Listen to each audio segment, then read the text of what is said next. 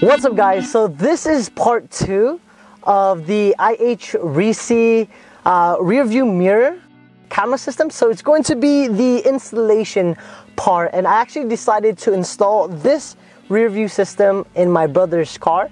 This is a Suzuki Forenza 2008 for you guys' reference. I'll show you guys how to route everything. So with that said, let's just get on to it. So I have everything right here. I already took out all of the bags and everything out of here except the protective film because I don't want the actual screen to get dirty during the whole process. But what we're going to do is just unassemble everything first, and we are going to install this up here.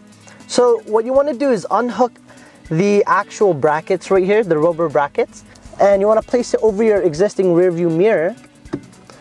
Perfect. Okay, and then all it is that it will just snap into place, and then next you want to grab the rubber bracket and you want to pull it towards the front and then latch it in like so. It's very easy and straightforward. You want to do the same on the other side as well. Make sure, if you guys don't see the actual bracket right here, you want to just push it down and then pull it. Perfect. So that's it. It's very simple to actually install this whole rear view camera system on here. That's pretty much step 1. So we are good right there. So what we're gonna do is we're just gonna plug in everything just to make sure the whole system is working. Because the last thing you want to do is you don't want to route every single thing properly, and the next thing you know, the backup camera doesn't work or something is not working, and then you just have to return it or whatever the reason is. So I'm gonna grab the long cigarette lighter right here because in the long run we're actually gonna use this. I'm just gonna plug it in here just for now. Perfect. Car's not turned on right now. And then this would bring power to your actual rear view mirror. And the thing I don't like about this is that it's actually not a right angle. The reason why I don't like that is because when you push it up, so depending on your car, it might hit this. At least in this Suzuki, it's actually perfect. So that's good. But depending on your car, you might not like that, give or take. All right, so now this is the cable for the rear view camera. You want to plug this part into the AV in connector on the top. And the AV is just right next to the power. Next, you want to grab the connector right here, and then you want to plug in the rear view camera into this. It's very simple. There will be a slit on the actual rear view camera part, and there will be a little groove on the connector itself. So you just want to make sure you line those up and then push down. There's also an arrow to let you know where that part is if for whatever reason you're having difficulty trying to find that. All right, so that is it. All right, so I just actually turned on the accessory mode in this car. Show you guys that there's a red LED light in the cigarette adapter to let you know there's power. Now let's go to the actual unit. Press and hold until it boots up. Okay. All right, so it just booted up. Took a little while, but not bad. Everything is in the right side right here. Front camera is working. Now let's see if the reverse camera is working as well. Perfect. I want to show you guys that the bracket right here has to be on the top, because I want to show you guys right here, if it's in the bottom, I will be upside down, and if you make sure the bracket's on top, then the actual image on the rear view camera will be right side up. So make sure you guys have the bracket facing up. Perfect. So everything seems to be working really well. So let's turn this off. Perfect. And then turn off your car. Now we are going to route the rear view camera wire from the top all the way around here. There's a lot of different ways to do it. You guys could route it and go all the way down and then towards the back. The way I'm more comfortable in doing it and the way I like it is actually routing the wire to the top and all the way to the roof of it. So that's how I'm going to show you guys. Just depending on you guys, it just really depends. But from here, it's super simple. what you want to do is you want to grab the wire and then just start tucking it to the inside of the roof and then start wiring it through. It's that simple. And then depending on your car, it might be easier or harder, but that's all you have to do. So we finished routing it through here. What I did was I just grabbed the flathead and then slightly pushed down right here and then turned it to the side so it creates a small gap, just enough where I could push it in, so you're not damaging any of the part right here of the car. Next, what we're going to do is we're going to pull back the seal and then we're just gonna wire this through like so. So you just want to just tuck it in all the way to the back, and then that's it. As you guys could see right here, it doesn't look bad at all. So we're gonna do that all the way from here towards right here, and then I'll go back and then show you guys what the progress is, okay? So it's very, very simple. Just tuck it all the way into the back. This seal should keep it in place, no issues at all. Perfect. So you guys could see right here, it doesn't look like there's any wiring at all if you look at it, and it blends right in. From here, we're going to do the same exact process as we did right here. Grab a flathead.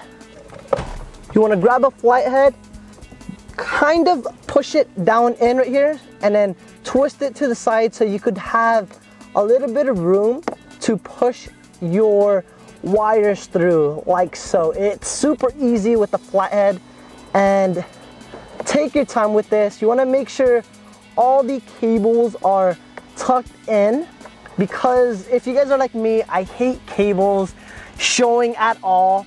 So we're just going to take our time. It's very, very simple.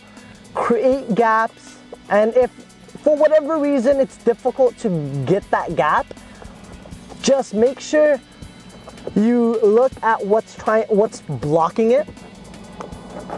There you go. So we routed the wire from here towards the top of the roof, all the way towards here, and then we tucked the wire through here, all the way up here, and then here. So now we just got the back seat and then going towards the trunk, and then we're almost done. All right, so now we are in the back. Perfect. Okay, so now we're just going to tuck this in like what we did previously. Take your time, don't rush it. Then this part actually came off, which is fine.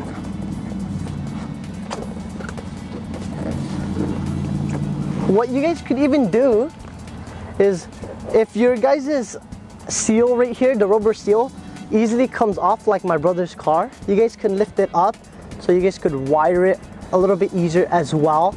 But I'm just gonna keep this on like so, and then keep pushing through. And then once we reach this metal part right here, we're going to route this through here towards the back, towards the trunk. So in this part, same exact method as what we did through the other two. You want to push down right here and then twist your flathead.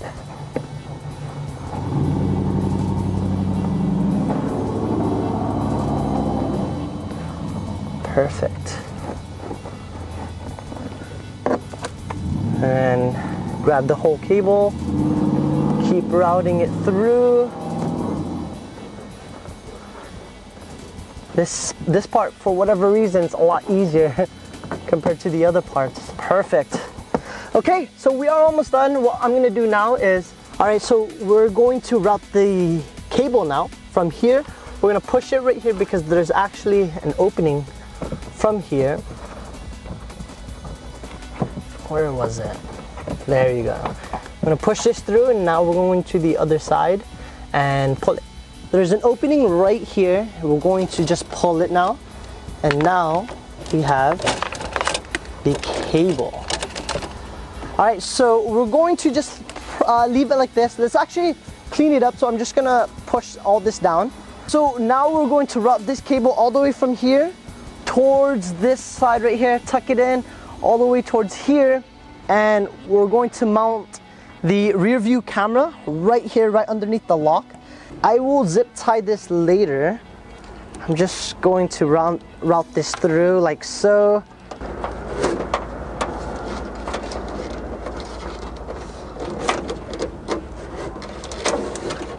Perfect.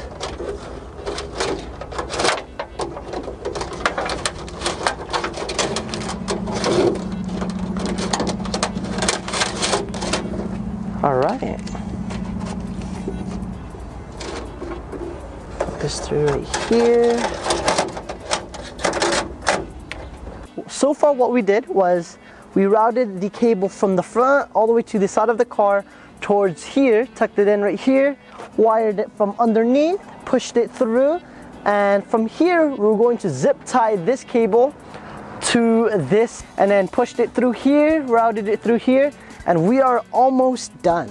It seems like I actually went through the car, and then it seems like the only way to route and mount the rear view camera like so is to drill a hole through here. So we're going to drill a hole straight here towards the back. Okay, so we finally made a hole through here.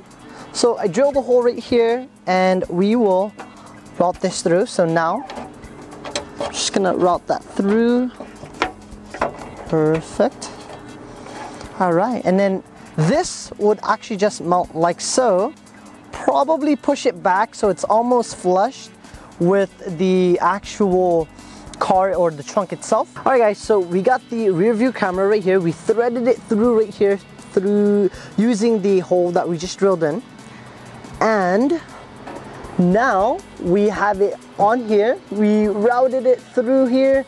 Now the next step is to actually wire in the cables right here for the reverse camera, and we're gonna wire that in for the backup camera, which is this guy right here. So I actually wired in the cable through here, going down right here, and now we're gonna tuck in the cables right here, but the actual cable for that, let me see if I can show you guys. Okay, so the actual cable for that would be this one right here. So there's going to be a yellow and a black cable. So we are going to strip both of those wires so we could put the red one on the yellow, since the yellow is the hot wire, and then use the black one for the ground. So we're going to just do that right now, and then I'll be back and then show you guys how everything looks. So I finally was able to cut through the wire. So what I did was I made an opening right here where it would actually expose the wire, and I attached the red hot wire to there, and the ground, you guys could attach that with the black. All right, so I have the car on right now. The moment of truth to see if the rear camera works is when you place the car in reverse. So right when I place this in reverse, okay, so right when I put it in reverse, it should go to the rear camera, which is this little one right here. Perfect. And you also have guidelines right there as well. So let me put it back in park, and it goes back to that both screens. All right, so the only thing that's left to do is pretty much put everything back. Let's tuck in the wires right here, and let's finalize this installation. All right guys, so we are ready to mount the camera into the bottom of the keyhole. So I got an alcohol swab right here, and I'm just going to clean it just so there's no residue that's living on there, and I'm just gonna clean it really, really well. Perfect. So after that, I'm actually gonna get a rag so I could dry it off. So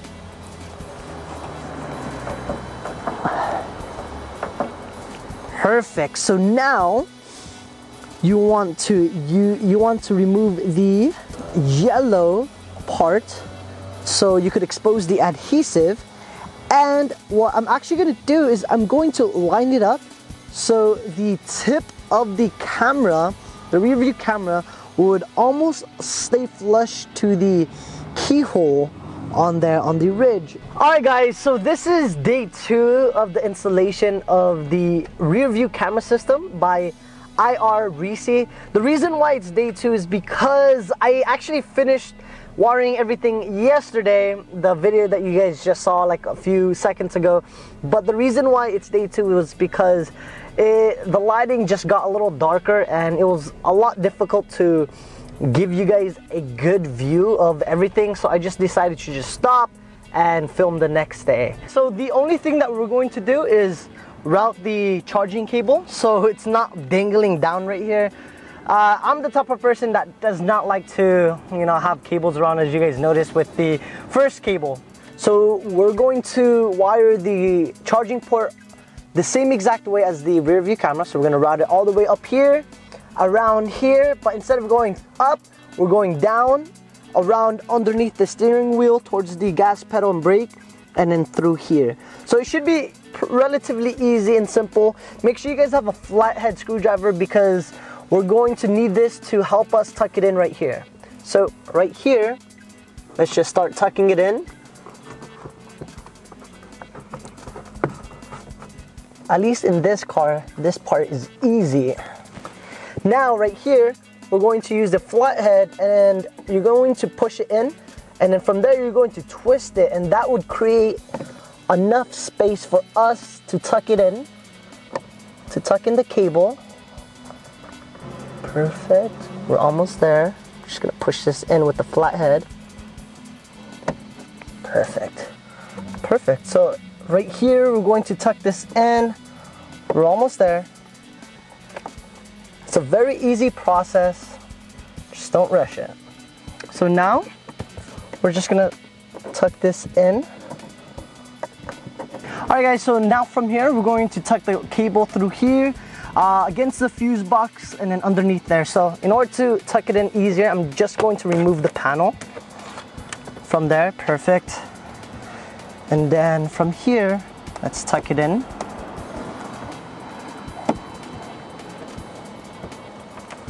Just going to use the flathead to kind of push the wire through there